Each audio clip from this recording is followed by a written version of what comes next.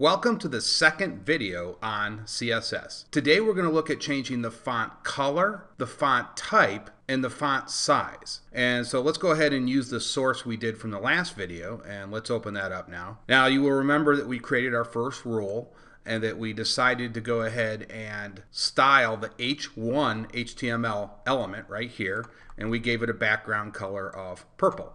And so let's just go ahead and take a look at that again. And there you can see we have our purple background. Now what I want to do is create a new rule. So let's go ahead and do that. And so we just do the same thing we did with the H1 rule. We'll just copy and paste that. And we're going to go ahead and style the P HTML element. So that's right here, this one, everything within here, and everything within here. Now what I want to point out is we said H1 here, and that equated to the H1 header. When you put in P here, and just P, we are going to alter everything, all of the paragraphs that we have in our HTML document. So it will affect everything, both of these P elements. And that's actually very useful. Now in the old days, before CSS was even around, you would have had to come down to each one of these P elements and put the same code in for each one of these to change the font type or color if you wanted to. You had to put the same code. Now we can do it globally from up here. All we have to do is put the P selector, and then we can go ahead and change everything we want in all the P elements in the HTML document. Okay, so let's go ahead and get rid of this property here because we're not going to use that. Remember, these are properties, and this is the rule, and this is the selector. So we're going to select again the paragraph element tag, and let's first change the color of the font. Now let's go ahead and save this first, and you can see here that this is the first paragraph we had, and you can see it's in black. And this is the second paragraph element that we had. So let's go ahead back in there. And so let's go ahead and change the color of that font to red.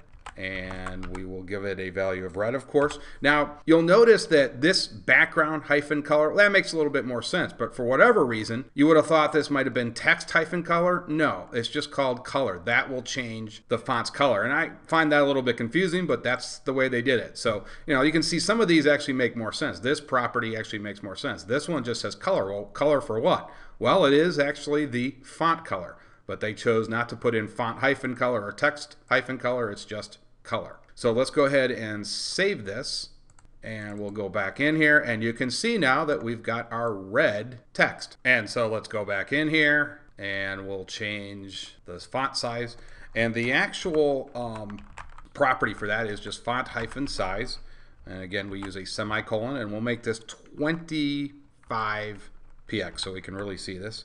Use a semicolon. We'll save this again, and we'll open it up, and there you can see we have increased the size of this. Remember, this was a lot smaller. And again, we affect both of the P elements. Okay, so let's close that, and let's go back in here, and now we will actually change the font type. And we come in here and type font family, and let's change this to Helvetica. So we put in our semicolon, let's save this, and we'll reopen this back up, and there you can see we've got our nice Helvetica font. And so that is how you change the font type, the size of the font, and the color. And actually, let's switch back to the source for a minute. I forgot there was one more thing I forgot to say here. This PX, when we changed the font size here, this PX stands for pixels. And so that is the unit of measurement that you use. And basically, that's the size of the text from the bottom all the way to the top. So pixels is the measurement, and that's what you want to put in here. So, okay, I will see you guys in the next video.